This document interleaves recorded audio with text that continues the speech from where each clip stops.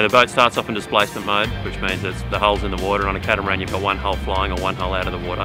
Then as it accelerates, the foils produce more and more lift, and then the boat slowly pops itself out of the water, depending on how quickly you're accelerating. And you get to sort of 20 something knots, the boat pops out of the water, and then it really starts to accelerate to, you know, to 40 knots or above.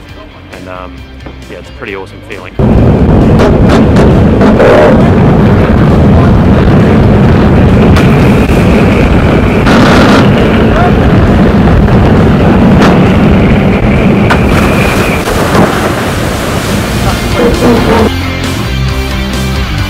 It's a pretty different experience, and it's not, you know, doesn't really feel natural the first time that the boat pops up on foils. One thing is like the dampening effect. You know, you get waves. You know, you come across big waves, and the boat actually just stays steady and it doesn't bounce up and down. So that's one interesting thing about foils, and one thing that not many people really experience. A small turn, please.